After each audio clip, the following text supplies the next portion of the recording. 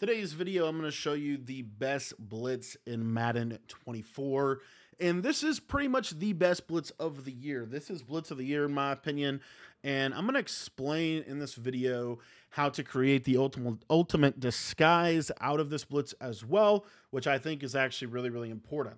So what you're going to want to do is we're in dollar. This is in the Kansas City Chiefs defensive playbook. If you want to get my full defensive ebook, go ahead and join the Patreon. We show you how to stop everything, literally everything. We show you how to adjust to the best formations in the world, take you a little bit more in depth into the blitzing aspects of the defense, different ways to run it.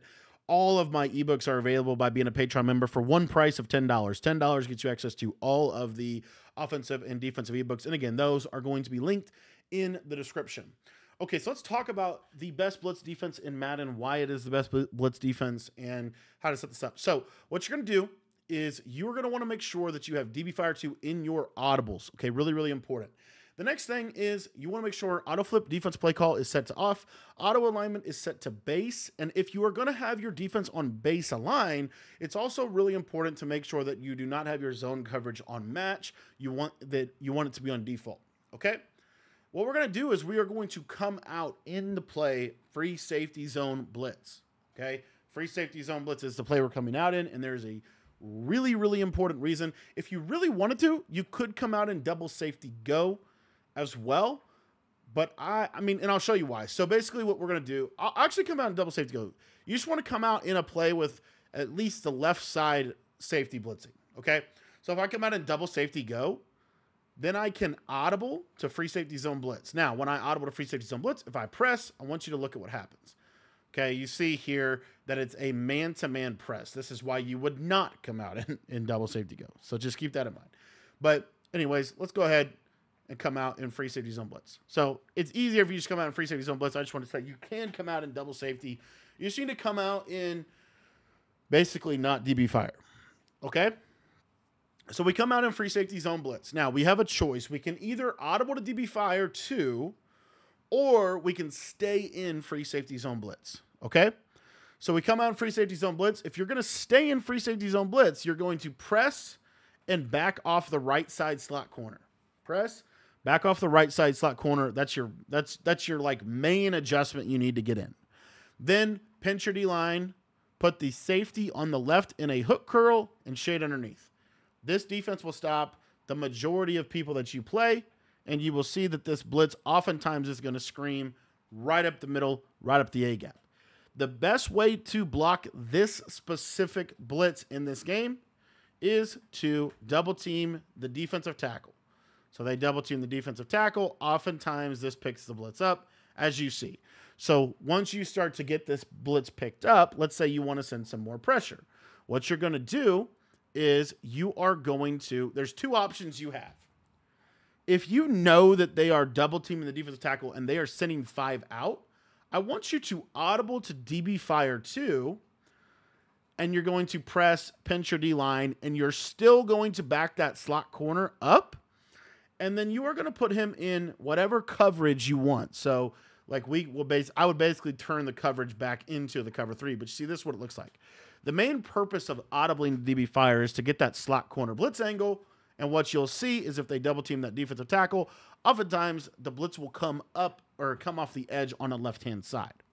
And I'll show that again. So, and I'll show it in real time how I would do it. So I'd audible to DB Fire, boom, boom. There would be no tell because it would look like I was just basically pressing the defense, right? And then they double team this defensive tackle. And as you see right there, we get a 4-man screamer off the edge if they're sending 5 out. Now, the other thing here is, let's say they start to do things like, okay, they're starting to block their running back. Okay, they're starting to block their running back. So we're still only sending 4, but they're going to block their running back now, and they're going to double team. I want you to look at this. See how the running back comes over and pick up the slot corner? So what I like to do in that situation is we are going to send 5. So if they are doing this, we are doing that, right? So the way that we send 5 out of this is we're going to be back in free safety zone blitz, and we're going to actually just hot blitz the slot corner on the left, like with an individual adjustment. So now they block the running back, and you see oftentimes this slot corner can come in off of the left-hand side of the screen. Now, let's say they do a lot of adjustments and they're able to block the blitz off of the left side of the screen. This is where it's going to get kind of interesting what we're going to do. So we're going to audible to DB Fire 2, and everything's exactly the same, right? It's going to look like this. We're going to blitz our user too. I think it helps with the pressure. But how are they going to pass protect? Typically what happens in terms of their pass protection is they are going to double team this guy, and they're going to ID this guy. That's probably the best way to do it. So what I like to do is hot blitz the corner on the right side. So you see that right there? We're just going to hot blitz this corner off the right. And as you can see, a lot of times he'll come in. He didn't come in right there. If he doesn't come in, I'll show you one other thing you can do that's like pretty underrated. So we audible to DB Fire 2. We're going to back that slot corner off. We're actually going to leave him blitzing. And now what you see is it holds the running back to the right side of the screen. So by blitzing somebody from the right side when they are doing their adjustments, oftentimes it will hold the running back on the right side of the screen. So you see here again, if we set the defense up like this. Now I want you to look here to the right.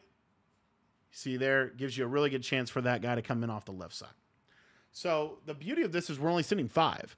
Now, another way that you can kind of accomplish the same basic thing would be to audible to spinner. Now, the only problem with audibling to spinner is, as you can see, there's a clear tell that we're in spinner if we press. But you can kind of create the same basic thing out of DB Fire. Just blitz this linebacker. I got to throw the ball away.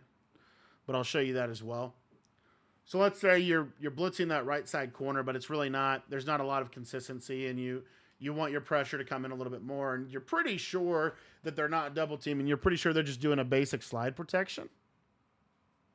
Go ahead and blitz the linebacker on the left side, and then we can create, a coverage that looks something like this, right? Oops, I'll show you. And now the running back will get kind of held by the linebacker, and they're going to feel that pressure. It might not come in 100%, but they're definitely going to feel the pressure aspect of that. I think a really underrated thing that a lot of people are not doing right now is this simple version of the defense out of DB Fire instead of being in free safety zone blitz, because a lot of times the main pass pro is to slide right, maybe ID left, but typically slide right. And you see you're just doing essentially basically an overload blitz at that point. One last thing on that I did want to cover just real quick, and you could do it out of DB Fire, but you could also do it out of other plays in this playbook. One of them being overload 3 seam, which I think kind of gets a bad rap. We'll cover that real quick.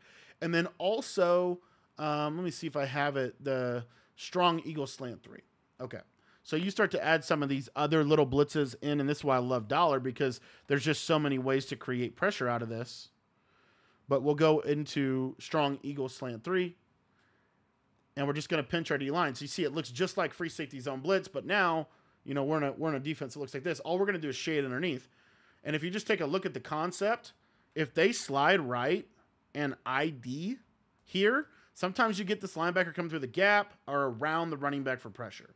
So it's just another way to create the same basic thing, from this. So again, if we're in free safety zone blitz, for example, and then let's say we audible to strong eagle, and I unbaselined by mistake, and all we're going to do is just pinch our D-line. If you want to crash them to the right, be my guest.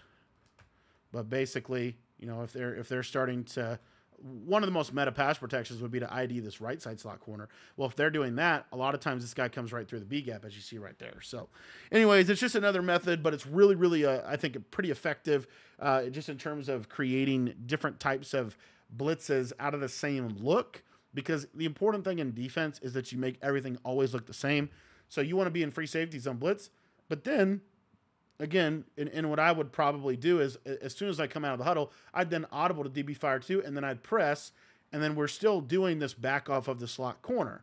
It's just now we might be in DB Fire running the defense like this even, for example, which I think's, again, because we're just trying to essentially mess with their pass protection once they start to try to adjust to our blitz. So you see right there, and we're able to get the 5-man pressure, and all we did there was just crash down.